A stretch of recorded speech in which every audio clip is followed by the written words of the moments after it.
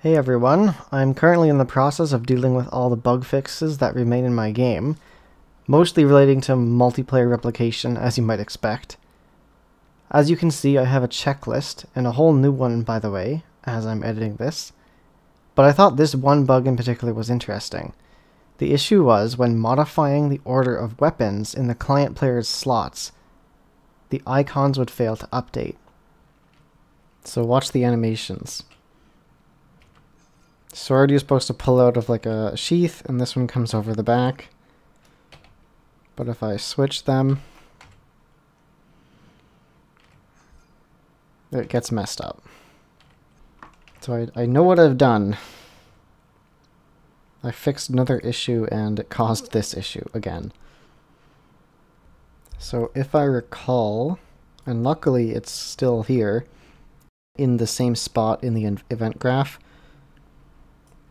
I'm pretty sure I made this from server to multicast, so it should be server.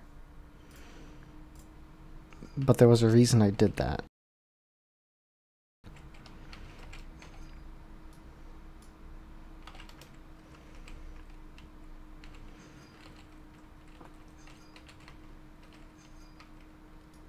Okay, so see the animations are fine and the name in the corner is fine. But the reason I made it multicast was just to see if this would work. See how they're switching, but they're not until I refresh it.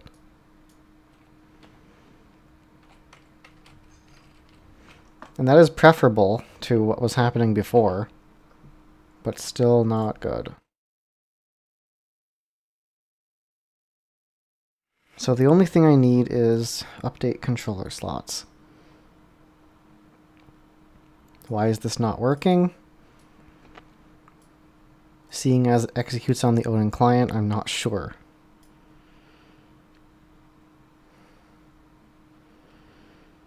This was designed to be run by the server, and then it would signal the client, hey, update your slots.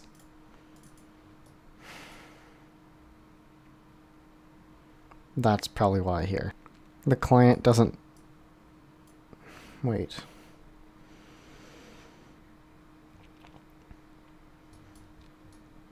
So this probably executes. So we'll just see if we hear the print string from the client. Looks like we do.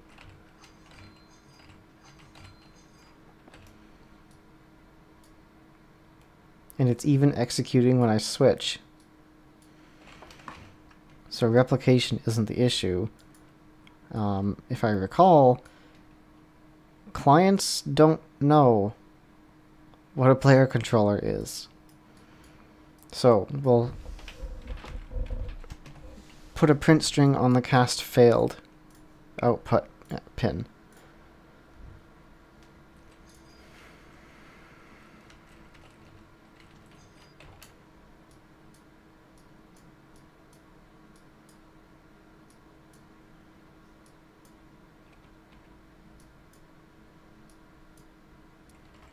Why is it working now?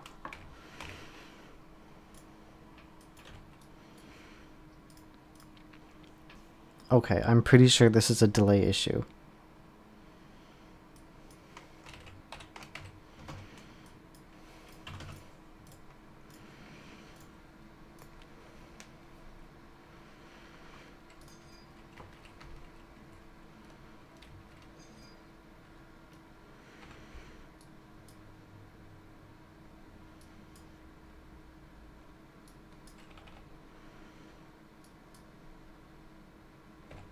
Yeah.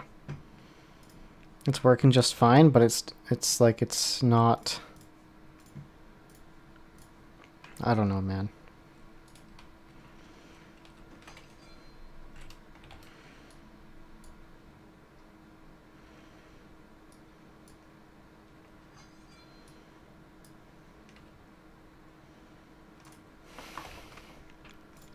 So the carried weapons array is replicated, but it's like it's telling the client to update the slots before this is being replicated.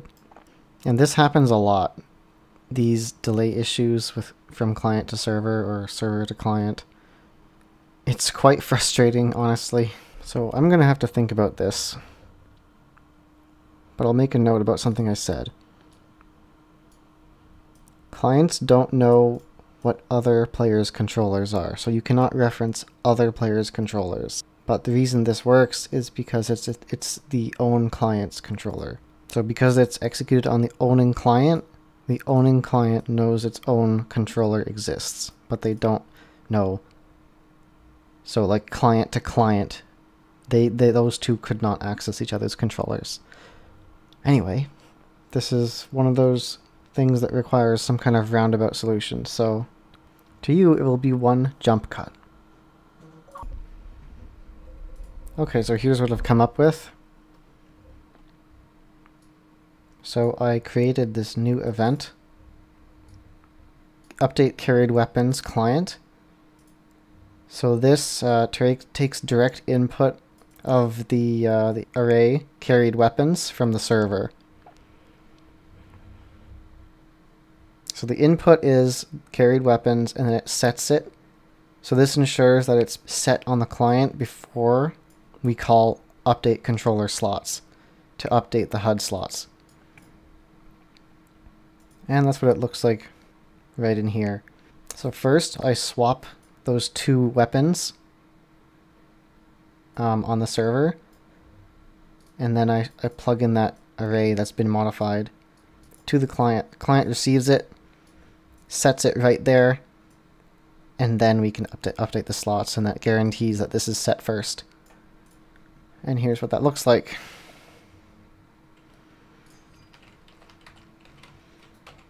So we can move them around, and it's stable.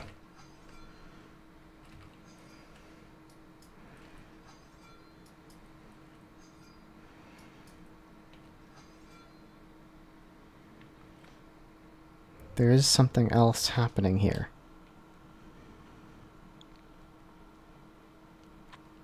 Okay, let's go to the server, the host here.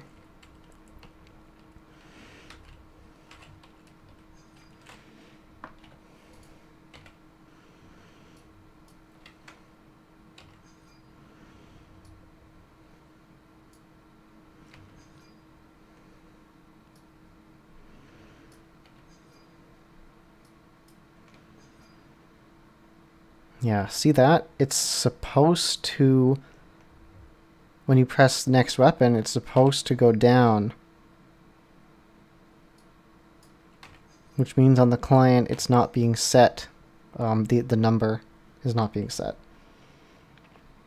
Or wielded weapon is not being set.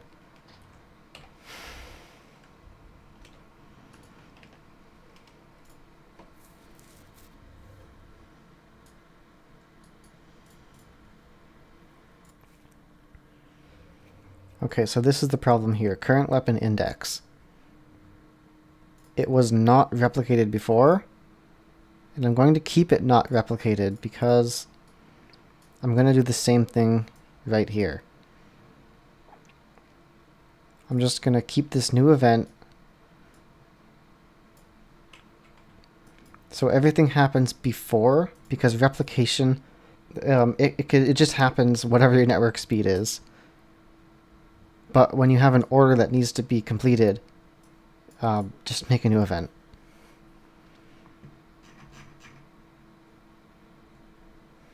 So current weapon index, set.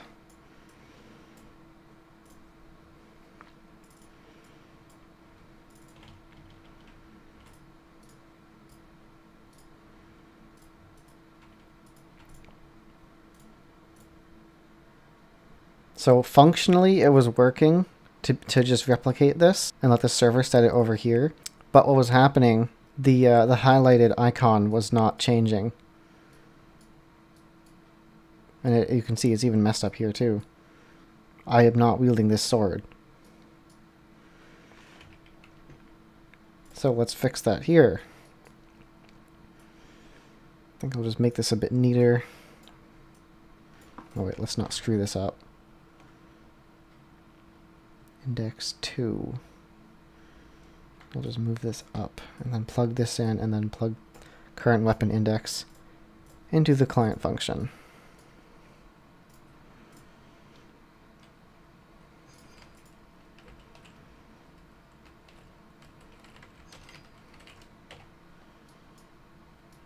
There we go.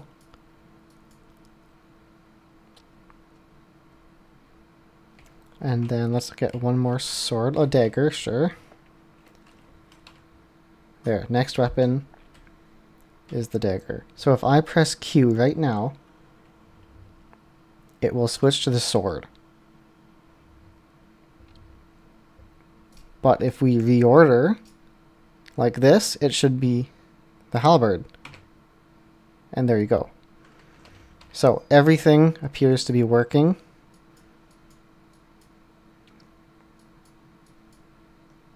And that's one problem solved in about 20 minutes. So that's not bad. Maybe there's a cleaner way of doing it, a better way. I'm sure there's many systems at this point that I could overhaul. But I'm just trying to make sure it works. Where's that meme with the bird? It's like a picture of a pigeon. It's like when your code's all messed up but it functions. Great, I'm happy. For my assets, I'm a lot more like, no, it has to be done perfectly. It has to be clean and nice. I thought I could actually make this one video, but honestly, that's probably the most interesting one. So yeah, I will leave it there. Hopefully this gives you some replication insight, and thanks for watching.